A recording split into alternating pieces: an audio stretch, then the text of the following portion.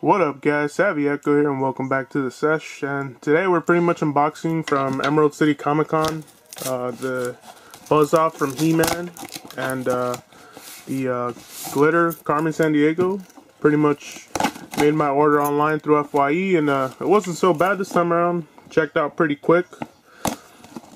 It went live and it was a smooth, easy checkout. So hopefully the boxes came mint.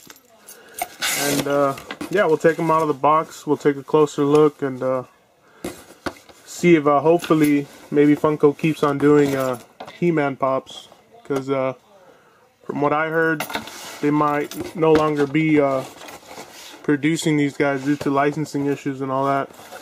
But we'll get into that in a little bit later in the video. And as you can see, it was packed pretty well. Well, not really. I mean, they just put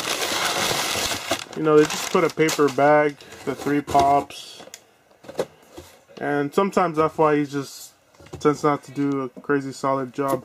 But here they are, and hopefully, like I said, they came in pretty mint. So I'll go ahead and take them out of the box, and we'll take a closer look. I'll just show you the back of the box for He-Man right here. These are the other characters you can get: Beastman, Battle Armor He-Man, Battle Armor Skeletor, Merman, Evil Lyn, Orko, and Stratos. And I'm going to try to get the 3 on the bottom soon because I got a feeling they're going to get vaulted soon. And I still need to find the chase for Merman. And for Carmen San Diego, it's pretty much like the GameStop one that they released. That's pretty much it. But I'll go ahead and take them out of the box and we'll take a closer look. Cool.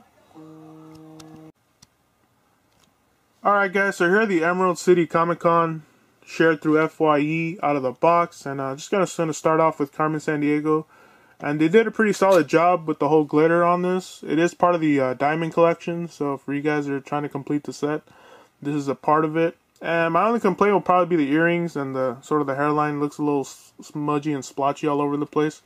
But other than that, they did a pretty solid job, because the worst one had to be Ursula. I mean, that thing was just bad looking.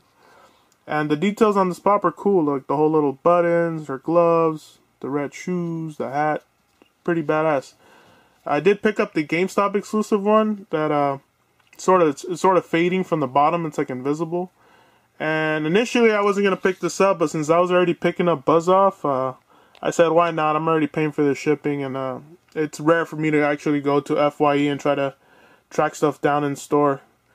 And the other one that I picked up, well, obviously, was Buzz Off, and it's pretty cool. I really dig the way this pop looks. And the back, they kind of sort of did like this flat, rubbery plastic for the wings, I guess, to, because bees tend to have, those little skinny, like, flat wings. So let me know in the comments if you would have preferred them to actually mold this into, make it look a little bit more thicker instead of this plastic rubbery thing. Because, I mean, if it would fall, I would imagine that if they were to mold it like they do other pops, this would easily snap off. So let me know if you would have preferred it that way, or if you're cool with just the way this came out. I think it's cool. I think it's chill the way they did this. And, it's got his eyes, his axe. I don't know if you would call it visors or goggles or whatever that he would use on the show. But it's been a while since I've seen it. So let me know in the comments about that, how you liked if this guy turned out well. And for Masters of the Universe, I mean, there's been rumors going around that might be the last pop due to licensing issues. Because Funko recently released the whole Savage World line. There was a couple of exclusives for Target. And they did do like some DC versions. And I think Mattel wasn't too happy with that. So, we'll find out in the future if, I guess in the near future, if they're going to keep making these pops or not. But let me know in the comments also if you know anything about that. And if you want to see any more of these pops, because they could still make characters like Whiplash, Triclops, Fisto. They could still make Mechaneck. They could still make all the Pop Deluxe versions of Panther and Skeletor and the Battle Cat and He-Man. That would be pretty cool. But like I said, it could keep going, but who knows? We'll see what happens if, they lose the license or what's going to happen with that. But thanks for sticking around, guys, for the video. Like, comment, share, subscribe, and let me know what your thoughts are. Like I said, pretty much of the whole thing going down.